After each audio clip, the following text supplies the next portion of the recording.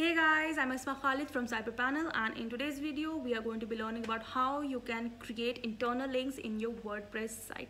Now internal links are so crucial for your WordPress site since they can make and break the ranking of SEO for your WordPress site or basically another site. So these internal links are super crucial. So in today's video I'm going to show you how you can add those in your posts. So without further ado, let's just jump straight to the video. Alright guys, now to create your internal links in your WordPress site, it's so simple. What you can do is simply first of all come onto your WordPress dashboard. From here, click on post from the left hand side menu and click on all posts. So it's going to show you all of the posts that are present in your WordPress site currently. Open up the post in which you want to create your internal links.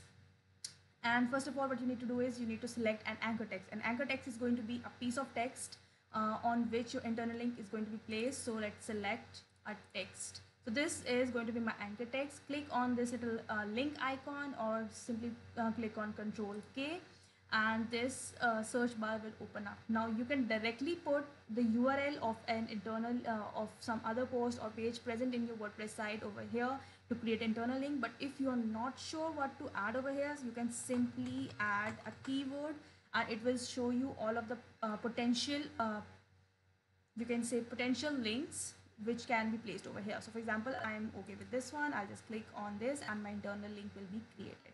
Now if you are you want an even more easy way, what you can do is let me just go back quickly to my WordPress dashboard.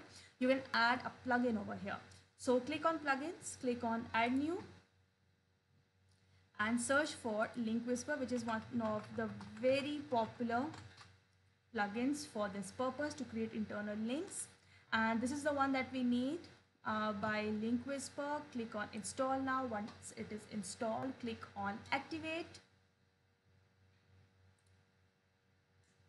And this is now activated and you will see Link Whisper here. So what it is going to do is it is going to give you a section of Link Whisper below every article or every post and every page, and it is going to give you suggestions of internal links that can be placed in that particular post.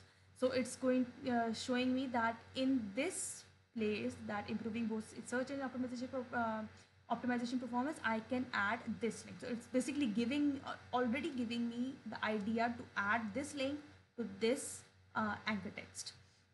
And all you have to do is just create this link according to the Link Whisper and your automated internal links will be created. So this is how you can create your very own automated internal links in your WordPress site. I hope this video was really informative for you guys. If you still have any questions, just drop a comment in the comment section and don't forget to like and subscribe CyberPanel.